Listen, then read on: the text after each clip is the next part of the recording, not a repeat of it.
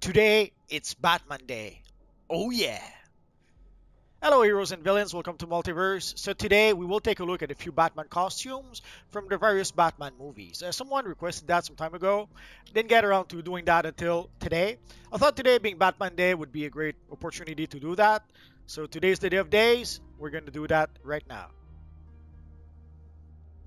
I'm pretty sure what was meant with that request was the live action movie costumes. But there is one movie feature that was not a live action.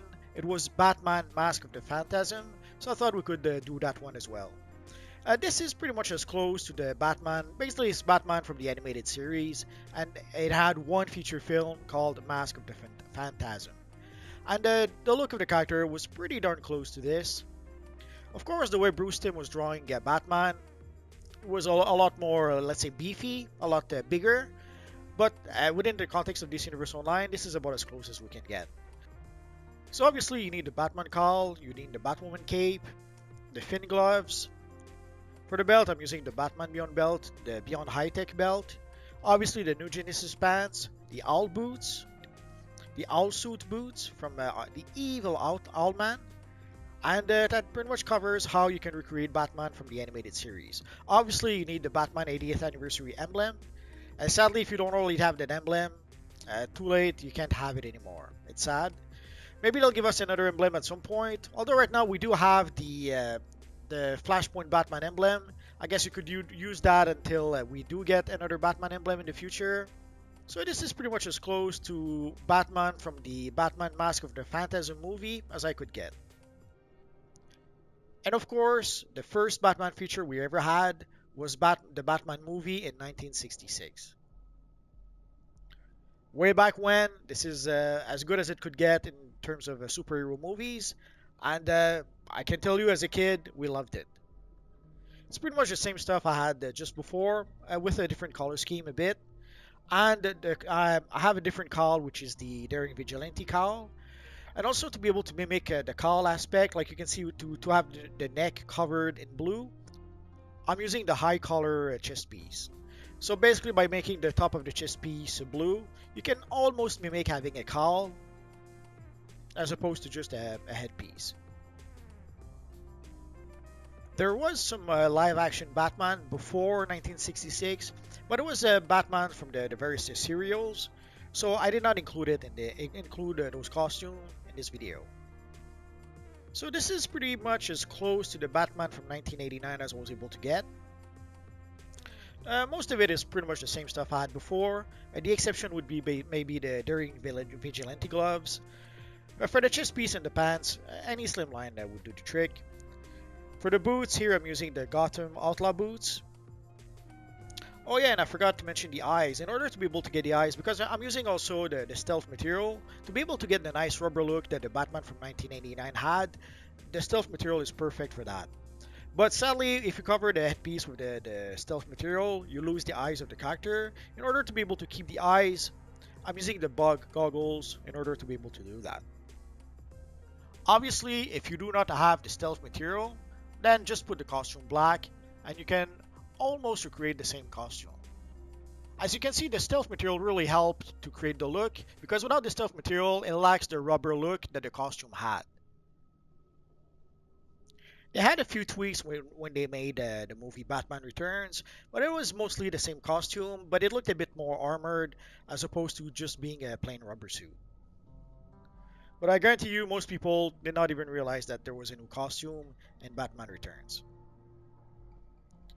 And then we had Batman Forever, and Val Kilmer starts with the costume pretty much looking like this. I think maybe the belt was in yellow, but he still had the yellow emblem, at least at the start of the film. Yeah, I just did a quick search. Basically, Val Kilmer started with the yellow oval bat, but he didn't have the yellow belt. Here I'm using the owl suit belt. It kind of looks like the belt he was using. If we could have a bat emblem instead of the Owlman emblem, it probably would be almost perfect. But later on in the film,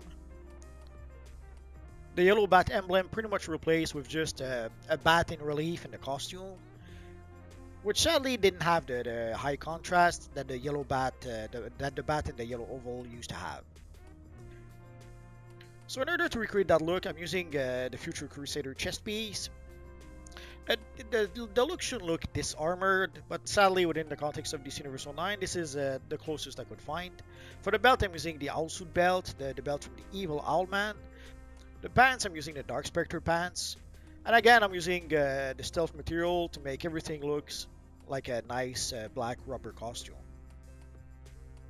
Obviously, the ears should be longer, but the only long ears we have are either with the Batman Beyond headpiece or the Dawnbreaker headpiece. So there might be another one I forget, but there's no really a Batman headpiece like this that has long ears, at least not yet. And then we had George Clooney, who kind of had an emblem like the yellow oval Batman emblem, but without the yellow. Sadly, within the context of this Universe Online, I could not really find anything that kind of looked like that. So either you go with the yellow emblem or you go with one of the other Bat emblem, you decide. And then we had a costume that I guess within the context of the story was supposed to be a costume to be able to protect them against the cold from the evil Mr. Freeze. But obviously it was just another costume to be able to get another action figure that they could make. But we can recreate a pretty good looking version actually of that costume using the steel chroma material. For the shoulders, I'm using the Scion of Ion shoulders. The belt, I'm using the Daring Vigilante belt. For the pants, I'm using the Angelic pants, but there's a whole bunch of different pants that would do the trick. And I have to admit, I really like this look. I'm in love with the Steel Neon Chroma material. I love the look it gives. I love the metallic feeling, the metallic look it gives to any styles. And here it's no different. Even though in the movie the costume was probably an abomination, here I love it. And then we have the Christopher Nolan Batman from Batman Begins, The Dark Knight, and The Dark Knight Rises. Technically, they made different costumes for every movie, but it was pretty much more of the same. At the end of the day, it was just a rubber suit, and they put a whole bunch of different lines on the rubber suit to try to give the illusion that it was made up of a whole bunch of small parts put together. But it was just a movie trick, a movie illusion. It was just a rubber suit with a whole bunch of lines to try to suggest that idea. So here I'm using the Stalwart Defender style, the chest piece and the pants, in order to be able to create those lines. Ironically enough, that is where the look for the New 52 kind of came from. When Jim Lee redesigned the Batman for the New 52, basically he tried to reproduce a bit the armored look that the Batman from Christopher Nolan or from Batman Begin was supposed to have. And that's what he tried to use to redesign Batman for the New 52, to try to turn his costume into some sort of armor that was made up of a whole bunch of different plates. And when you see Batman Begins, it kind of sort of pull off the trick because the costume we've seen a lot in Darkness. But when you see The Dark Knight Rises, it is quite clearly a rubber suit. You even see the way the waist of the suit bends, especially around the knees or around the elbows. You can clearly tell that it is simply a rubber suit. They just gave it some sort of lines, some sort of patterns to try to give the illusion that it's a bunch of plate put together. Here, there's a couple of things that I've changed. Not much though. I've changed for the gloves. I went with the Beyond high-tech gloves, the Batman Beyond gloves. The belt is the Green Arrow belt, the high-density tactical belt. And for the emblem, I went with the Rebirth emblem. Basically, the Batman costume in the Nolan films was pretty much one color. And this is fairly close to what the costume actually did look like. And then we have the Batman from Batman vs Superman. This is also the look that he had pretty much at the start of the Justice League. Although I gave it a bit more contrast, it should almost pretty much be all the same shades of gray almost everywhere. There's a few places where the gray was a bit darker, but when you saw it on the screen with the lighting and the shadow and everything and the color timing especially, it kind of looked almost like one color. But here I gave it a bit more contrast to try to make it a bit more interesting, let's say. In order to be able to get the chest piece and the pants to kind of look like the texture that the costume had in the movie, I went with the Jute chest piece and pants. You can get those at the Halloween seasonal. I'm showing the name because I'm pretty sure I'm mispronouncing that. But basically, this is what I used. For the gloves, I'm using the Future Batman gloves, the Future Crusader. The belt is the DC Bombshell Harley Quinn belt. And the emblem, of course, that's the official BVS emblem. So it's the official emblem from Batman v Superman. And basically, it comes from the Batman vs Superman swag bag we had when the movie was released. Sadly, the emblem was available only for roughly 1 month. So if you did not purchase it right there and then, so sad, too late, you can't have it anymore. And in the BVS, in the dream sequence that Bruce Wayne has, we saw a pretty cool version of Batman that became known pretty much as the Desert Batman. And this looks pretty darn close to the look of the character.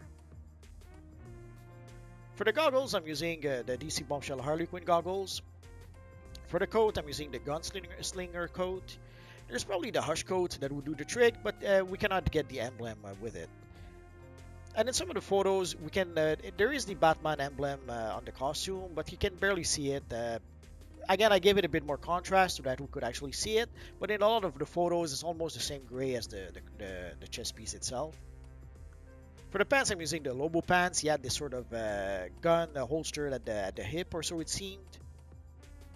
And everything else we've seen before, the all-suit boots, the Future Batman gloves. There isn't that many trench coat that could do the trick. The Hush coat, I guess, could kind of work, but you don't have the Batman emblem.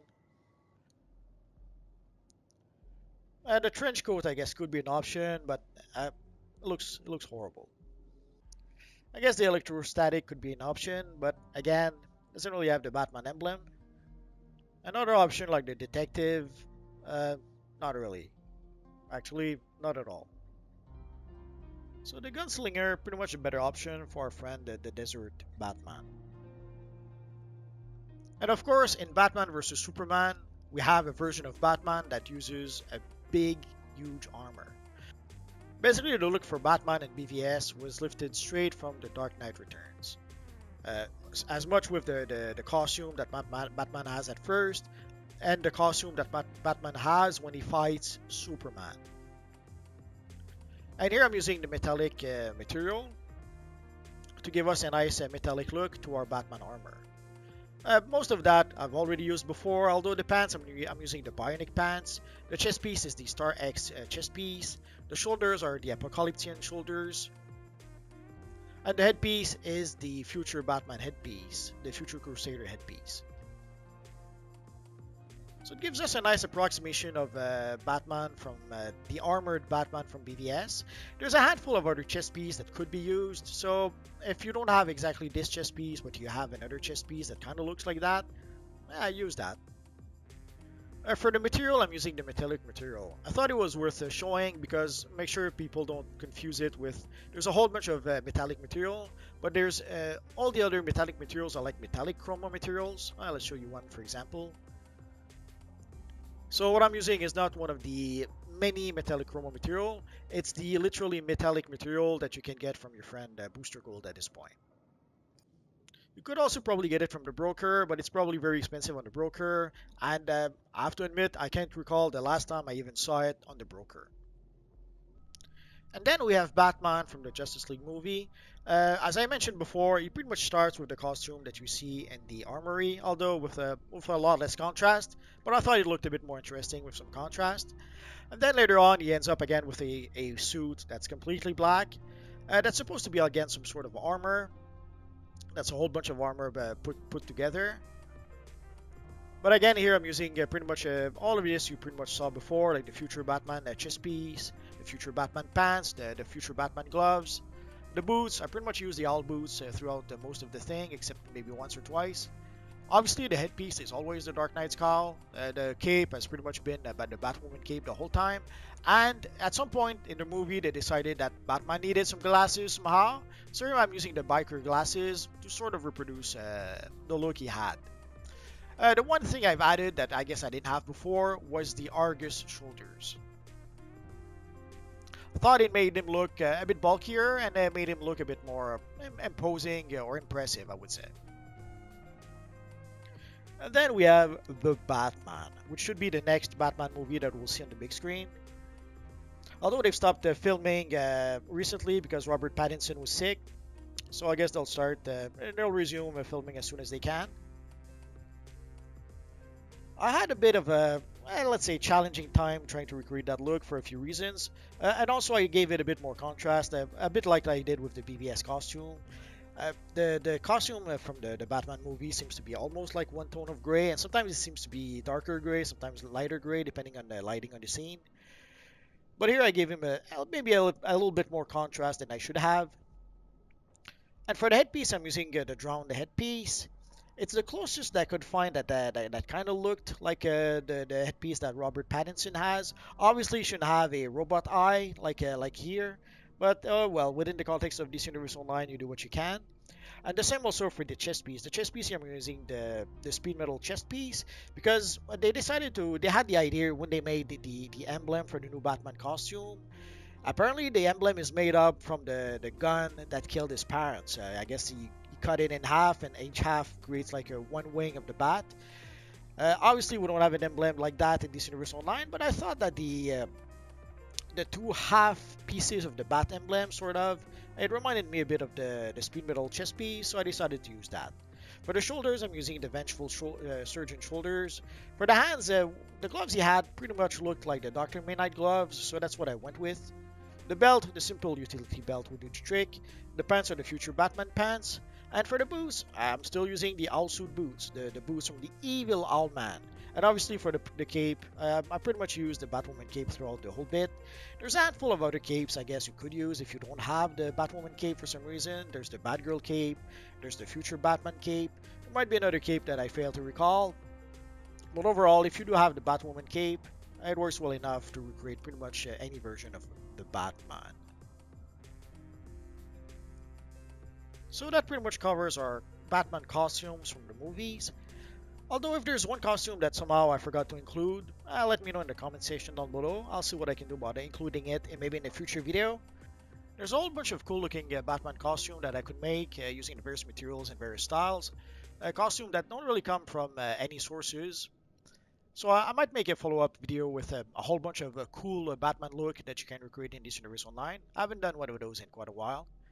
And also there's one of you had asked at some point that I make a video about Batman in the various Lantern Corps costume. And basically we had a version of Batman that was Green Lanterns in various stories. There was a Black Lantern at some point. That was a White Lantern. So odds are I'll probably make one of those videos as well. If you have any questions, feel free to ask so in the comment section down below, and that's what I can do about answering your questions. I have roughly 2,000 videos about this Universe Online at this point, so if I don't answer your question right away, just search in my videos. Odds are I already made a video that answers your question. That's going to be pretty much it for now, guys. So don't forget, today is Batman Day. Go get your free Batman gifts while you can, and I'll see you guys next time. Bye-bye.